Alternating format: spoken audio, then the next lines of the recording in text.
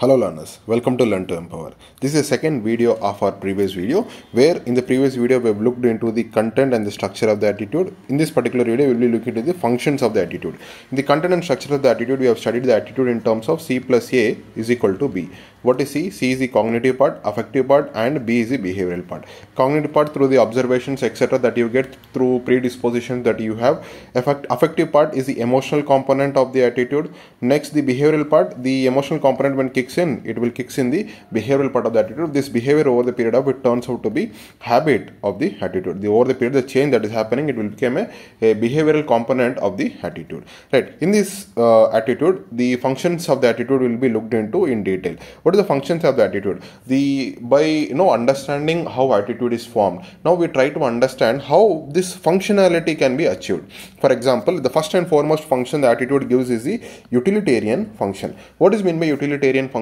Right. The general will study the utilitarian theory that is given by Jeremy Bentham, then it is modified by J.S. Mill, etc. in the coming videos. Timing understand that utilitarian is a principle which gives the maximum benefit for the utility. Right. An individual, the theory says that an individual try to maximize their reward and minimize their punishment. This is a theory which goes between pain versus pleasure. Every human being in this world try to achieve the pleasure and reduce the pain. Now, this is a sense that you should understand everybody wants to maximize their profits. Everybody wants to maximize their profit. When this is the picture, now try to understand certain examples with respect to the utilitarian principle that is now imbibed through the process of attitude. For example, consumer decision making. Whenever we go for a shopping, we definitely look for the quality of the material, right? We definitely look for the what is the price of the material, what is the if there any offer or not. So those things get into picture. This is the utilitarian principle. We evaluate the benefit and cost associated with the different products or services that we choose over the period of time. The consumer decision making in itself is the utilitarian aspect. For example, somebody who is having an iPhone, somebody who is having an Android phone, you can assume that the Android phone person having the more utility than the person with iPhone. I'm not against any iPhone users here, but definitely you can understand with the same cost benefit analysis, we'll get much more benefits in the Android than in the iPhone. Right. Next comes the health behavior choices. For example, in the utilitarian principle, definitely we'll go for when you do a lot of exercises, then you will automatically understand that the good health benefits when it comes into picture, you will think about quitting smoking, etc. Right. These things can be understood better in the functional aspect of the attitude. The next important is the career choices. For example, in the utilitarian aspects itself, when you choose certain career, definitely you look for what are the job prospects that the career will give. Right. What is the return that I'll give? That is called return on investment, return on education, that I'm giving certain money for the investment in the education. In return, what I am getting is being studied in the utilitarian aspects. Right. What is the salary? What is the job? What is the growth opportunities in my career that I will get? Right. Those can be studied in the functional aspect of the utilitarian principle. Next is the environmental conservation. Now people started conserving the environment thinking that the long-term benefit of the environment, it will benefit the planet, it will benefit the future generations, etc. Right. Now the Gandhi's quote is very important here. Gandhi said that the environment has given for everything for the man's need but not for the man's greed. Right. You understand this point, very very important. Next important aspect in the utilitarian is that social relationship. When you have a social relationship, when you connect to the emotional to some certain person, when you share the common interest, definitely you are looking for the well-being, mental health being, psychological health being of the people. Right. The next important is the knowledge function. The attitude is over the period of giving the function of knowledge, which means that this attitude gives certain knowledge about certain things happening in and around you. Let us take example of political beliefs. Right. Now, when you have certain ideological inclining towards one political party, definitely whatever that political party is going to do in terms of policy or in terms of governance, you will support that governance policy initiative. For example, Congress party, for example, BJP party, for example, Aam Aadmi party. These parties have different ideologies. How to, at the end of the day, these parties parties are doing for the welfare of the people, but the approach towards the welfare of the people is different, right? That is one identity that you will get through the knowledge function, because you are imbibing the knowledge of these political parties' ideologies into your attitudinal component of the understanding of the society, right? The next component is the cultural identity. Whenever the individual think about their cultural pride, right, they start having that cultural identity, and they start making that specific cultural groups and maintain something called a sense of belonging. When there is a sense of belonging, obviously the trust in the society will increases. When the trust in the society increases, crime rate in the society will come down. The next is the social issues. For example, the knowledge component includes what? You have certain knowledge about how the society should behave, but when the society behaves not in that direction but different, for example, there is a theft happening, but there is a crime happening, but there is a murder is happening, there is rape is happening, right? When you see these things, the gender inequality is happening. By these things, you will certainly understand the knowledge component of the attitude, that you want the change now, right? You support for the social change, you advocate for the social change that need to be done. The similar goes with the scientific beliefs also. For example, there are black magic that is goes in the society, right? But when you scientifically believe, you will discard these black magics, etc., right? Now you will look for the scientific advanced principles. You want the evidences for everything. This creates what? Rationality. This creates the rationality. Everybody in the society should think in a rational manner. Even this is given in our fundamental duties, right? The next is the historical interpretation, because today the history is written in a very different interpretive manner. Understanding the history is very important now. Historical context is very important. Understanding the narratives, interpretations are very important, because history generally is written by the people who are won the war. But we need to understand that is not the case. Now the history is turned out to be a different aspect. We are looking into something called as subaltern history. What is mean a subaltern history? Looking the history from how the people were living in the particular society. For example, when you look at the traditional historical interpretation, you will find that how Ashoka is a good king, how Ashoka made the so and so. But what about the people? Whether the people were happy about the Ashoka's rule, whether there was a taxation is heavy, that understanding of studying the historical context is a subaltern history. Right. The next comes the important component, that is the ego defensive function. For example, you have attitude towards certain aspects of your life. Now you don't want to lose that aspects of your life. Then that component is called ego defensive function. For example, you have a diabetes, suppose, right? But you still want to eat certain sweet. But when somebody asks you why you're eating the sweet, you have a diabetes. Then you will say that this small part of the eating the sweet does not happen anything to the diabetes. You will downplay certain aspects of your life. For example, you are a smoker. If somebody comes and says about the smoking is not good, then you will downplay, saying that no, smoke one or two cigarettes a day is not very much harmful to the health. So this is the ego defense. You don't want to change. You want to keep that protect. You want to protect your self-esteem and sense of identity. Now next comes picture is the stereotyping and prejudice. For example, when you will always, certain people in the society have certain prejudices or certain stereotype towards certain genders, right?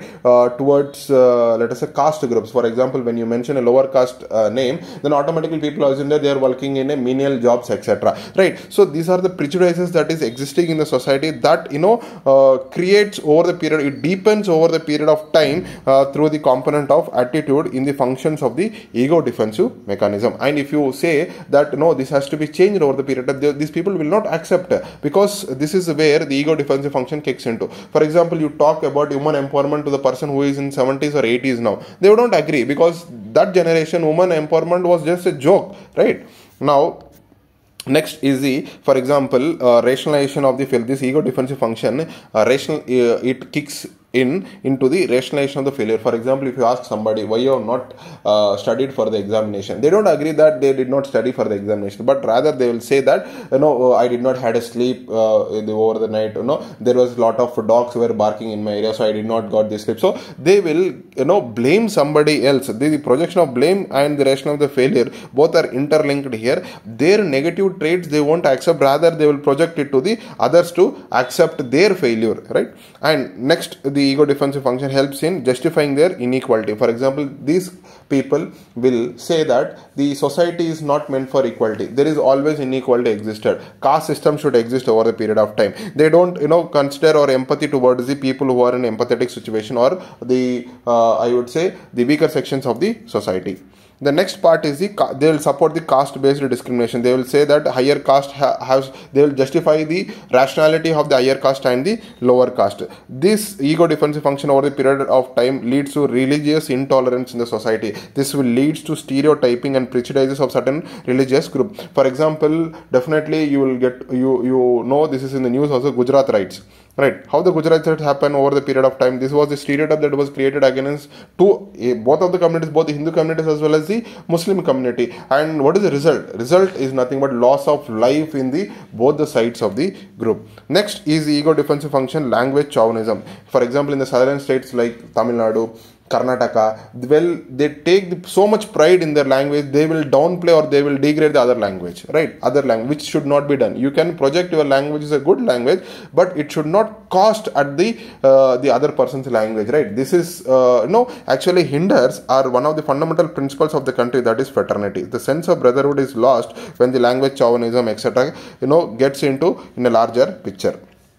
And next is gender bias. They will certainly hold gender bias because ego defensive function will not accept the equality, so they justify the unequal treatment of the other genders, etc. Done. The colorism, nothing but it's a kind of judging the people based upon the skin color. If the people having the fair or a whitish skin color, they are good people, and the black skin people are not that much. This is still exists in India, but not in large scale as like a caste system, but certainly in the skin color biasness is still is there. For example, in India we had advertisement done by Fair and Lovely, right? A famous brand which done that the fairer skins will lead to better life achievement. Now over the period of time when this is there, now this attitude is changing. Now they also changed the name from Fair and Lovely to Glow and Lovely. You can understand the attitudinal value of ego defensive function, how it is imbibed in the society and how we are getting functioned here. The next is the value expressive function. Now you believe in certain things, you want to express your value. This helps in your attitude. For example, you will start in the political activism. You believe that social injustice should go away, then you will certainly advocate for the social justice that should happen. You will advocate for equality. You will advocate for the policy changes in the society. Next, if you believe in the environmental conservation is more important, then you will go for environmental advocacy. You will promote sustainable development. You will promote the awareness campaign. Next, you will promote in terms of what artistic expressions, which includes music, films, literature. It includes even movies as well, that you want to try to communicate your point of view to the society.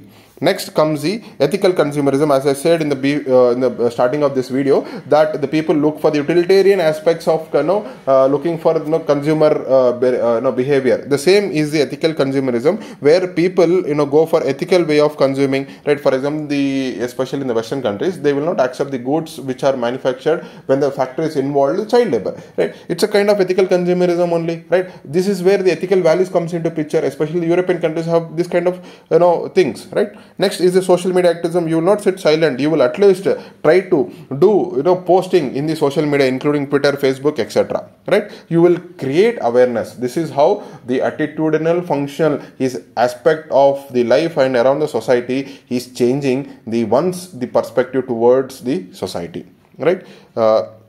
Next comes the social adjustment function. In case of social adjustment function, based upon the society that you grew up, based upon the values that you imbibed over the period of time, you will change according to the modes of the society. For example, dress code compliance. For example, when you went for any wedding or something, you will wear the dress as you want to suit to the particular functions or not. So this is what is called as dress code compliance. Next, language use. For example, you might be using a different language, or the way you communicate to your mother and father in the house very different. But when you go into the society, when you speak in front of the others, then your language etiquettes will change, the same as with the cultural etiquettes. In case of cultural etiquette, for example, in the house, in the home, we will be eating in our dining table or eating in the sofa, etc. But when you go into a restaurant, you will be having a proper setup. You will also starts eating in the spoon or a knife, etc. Right? So these things breed over the period of time, this social adjustment function, where your attitude changes according to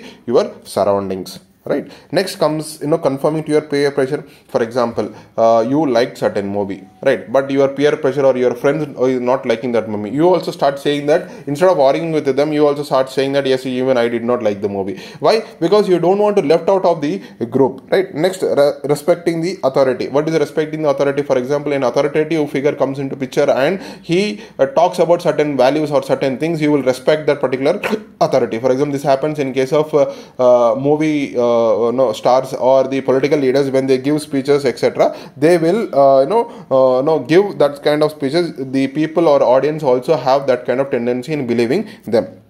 Next is certainly the cultural festivals. During the cultural festivals, you also dress as per the needs of the cultural festival. For example, Eid, Christmas or Diwali, you will also change your attire as per the suit to the societal values, right?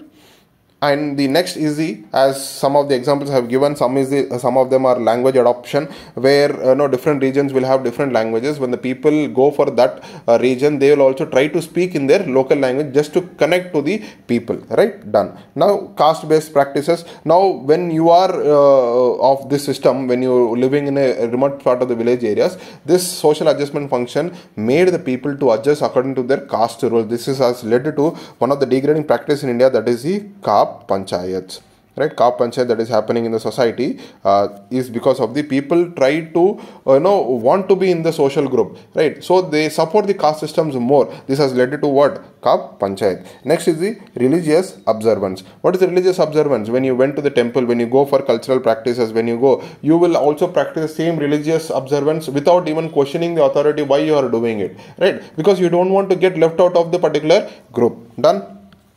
And the next is the marriage custom. For example, if you are doing marriage, definitely you will follow certain social attitudes, customs, and you will want to conform to the marriageal ritual that has been performed without even questioning why you are performing these kind of rituals, right? Next comes the gender roles. What is the gender role? The different aspects of the gender will have a different aspects of gender role in the society. Generally, we say that woman is confined to kitchen, male is confined to out of work, but this is not the case now. Now the role of the gender is changing over the period of time, right? We are in a society where we are not discriminating the roles of job based upon gender. Rather, it is a gender fluid job that is been there in the society, right? By this slide, we are coming end of this video. In the next video, we will be taking up the other aspects of the chapter of attitude. Till then, thank you. Take care.